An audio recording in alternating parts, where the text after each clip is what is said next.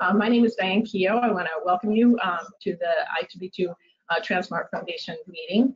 I think we have a pretty exciting agenda today. It is fairly packed, so we're going to be, I'm going to be the timekeeper. I'm the executive director / timekeeper for this meeting. First, I want to thank our sponsors for helping us with this conference. Many of them will be giving you a little bit of a commercial break throughout the day. So how many of you were here last year? Yeah, wow, most. Who wasn't here last year? Wow, that is fantastic. That is fantastic. Last year we announced the merger of I2B2 and Transmart, so we're 1 year old, probably around now.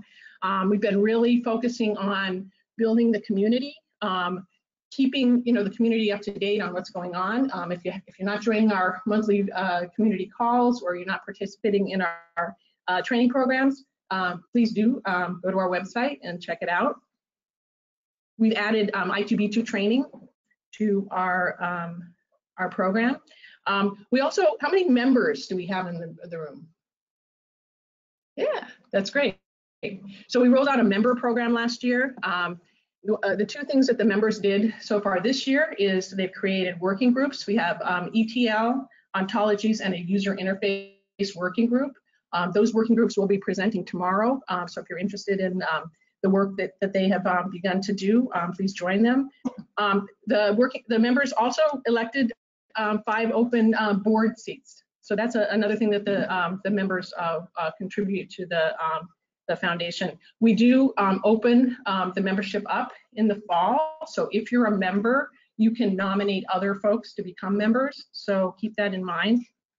And the other thing that we've done that I think is one of the most exciting areas is our project management committees. Those are the committees that manage the platforms, I2B2, Transmart, and the I2B2 Transmart PMC. So we've continued. Are people getting our releases for the various platforms? Yeah, installing them. Easy to install. No. We're working on making it easier for implementation and software releases. I also want to announce the I2B2 Transmart release. We now have our first publicly available beta release of the combined I2B2 Transmart, and Paul Abiak will talk to you about that. And then our next meeting will be the fall European meeting, and we'll have a little commercial on that. John, are you here? You're right there. So come up here. I'm just gonna. So today's a packed agenda. So we're going to be talking with all of these folks. I'm very excited because there's some fabulous speakers. Tomorrow, very important, tomorrow will not be in this building. Tomorrow is going to be in the Harvard Medical School area. There's a Countway Library and also the TMEC building. So there's for those of you who are not familiar with the campus, there's a map that was on the registration table.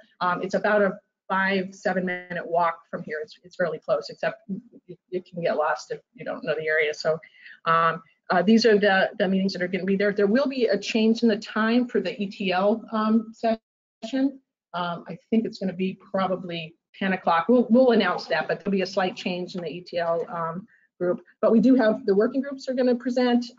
There's an ACT session that will be an all-day session from 10 to 4 for people who are interested in ACT.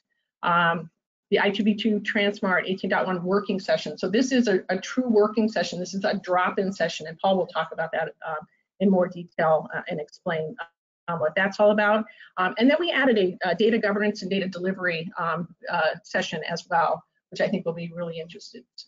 So that is the day, and I am going to let Jean-Luc talk a minute about the European conference.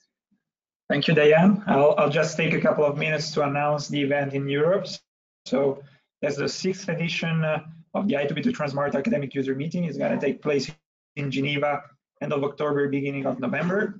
So hurry up, registration closes on July 15th. So we're going to discuss a lot of interesting topics spanning from identity management in federated environments, management of information within I2B2 and Transmart, privacy and security, especially given the new general data protection regulation in Europe is creating a lot of troubles.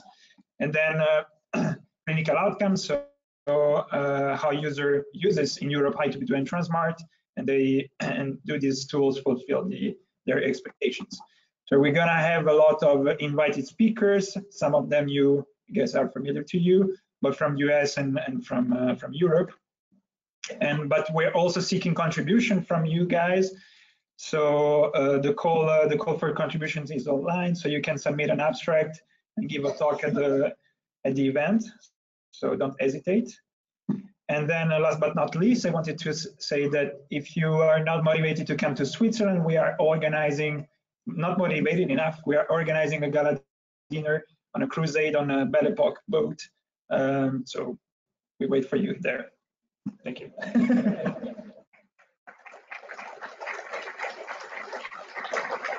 While Rudy's setting it up, let me tell you, I grew up in Switzerland. I still have a Swiss passport. When I was 17 years old, 40 years ago, my high school graduation night was on that boat. Learning how to drink too much on a boat like that is something. It's gorgeous. It's unbelievable. You're going around. You see on the one side the Jura Mountains, on the other side the French Alps, the Salon. It's unbelievable. I was born in one of those hospitals. I'm going to be invited. And they have this open area where you can see these gleaming 19th century cylinders pumping away at these wheels. So it's a great place. And I don't know if the people at University of Geneva will show you around, but some of the most pioneering stuff done in electronic health records that actually work and don't distract was done at University of Geneva. But I don't know if they've been overtaken by the usual vendor suspects.